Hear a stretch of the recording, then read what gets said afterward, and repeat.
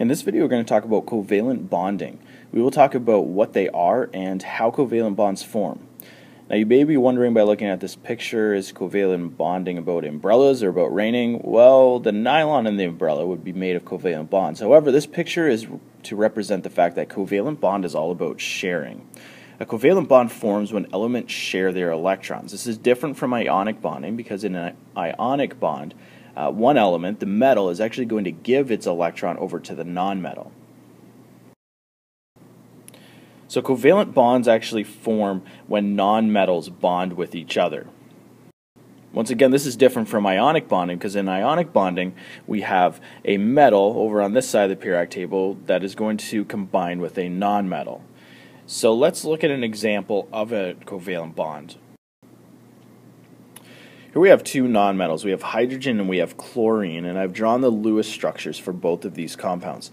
Chlorine over here on the periodic table right here is in group 7 and it has 7 valence electrons. Hydrogen over here, the only nonmetal that's on the left side of the periodic table, it has 1 valence electron because it's in group 1. And so here's the Lewis structures of the electron dot structures for these two elements.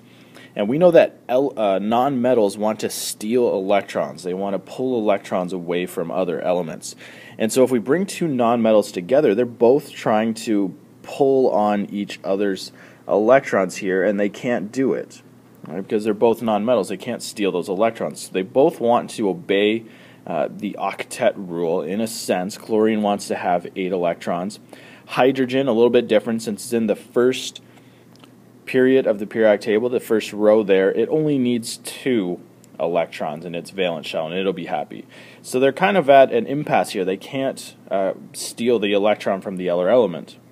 And so what they do instead is they share their valence electrons. And so if they actually bring both of their electrons into the center here and share them, we can see that now hydrogen will see both of these electrons as its own electrons.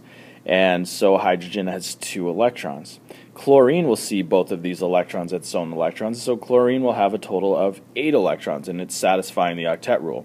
The way that we actually write this covalent compound, or the chemical formula here, is we would put both elements symbol here, and we would separate them by a line, and that dash means a covalent bond. We know that there's actually 2 electrons within that line.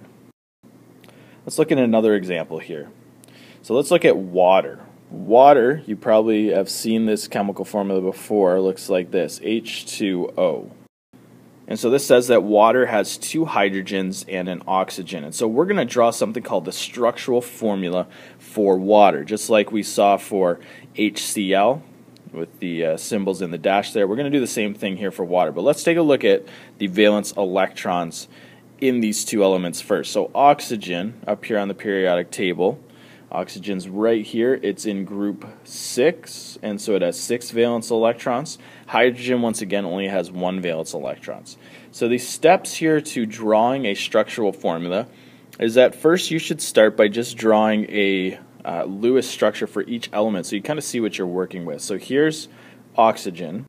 Oxygen has 6 valence electrons, and I was strategic in where I place these electrons. You can imagine a box being around this element, and you want to have kind of a symmetrical drawing here, and you can only have 2 electrons on one side of our box. So we have 4 sides to the box, and I've made it look symmetrical. That's important because we want to pair up the unpaired electrons. Electrons want to be paired, whether they're in what we call right here a lone pair, they're not in a bond, or whether they're in a bonded pair. So I was a little bit strategic in the way I drew that.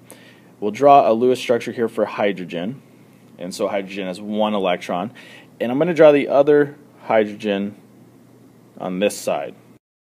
Okay, once again, electrons want to be paired up. They can be in a lone pair or a bonded pair.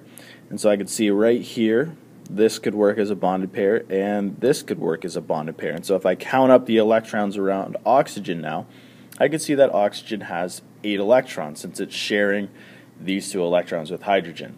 Let's go ahead and redraw this as a structural formula. So we have oxygen here in the middle, and we have our 2 hydrogens on either side with those bonded pairs, and then we'll put our lone pairs in there as well.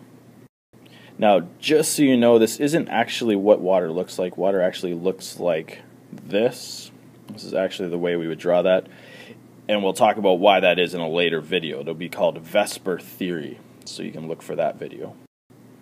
Okay, let's do one more example here together. So methane. Methane is a molecule composed of hydrogen and carbon. Now for this one, I'm not going to tell you how many of each element we have. I'll just tell you that they're made of hydrogen and carbon. So let's start with this. We'll start by drawing a Lewis structure for each of these elements. Carbon, if I look on the periodic table, is going to have, it's in group 4 here. Right, here's carbon, so it has 4 valence electrons. So let's go back there and put the 4 valence electrons. Remember, we want to be strategic to make it very symmetrical like that. And then hydrogen has just 1 valence electron. Now carbon needs 4 more electrons, and you may be able to see this already since hydrogen has 1 valence electron. If we continue to add hydrogens all the way around here,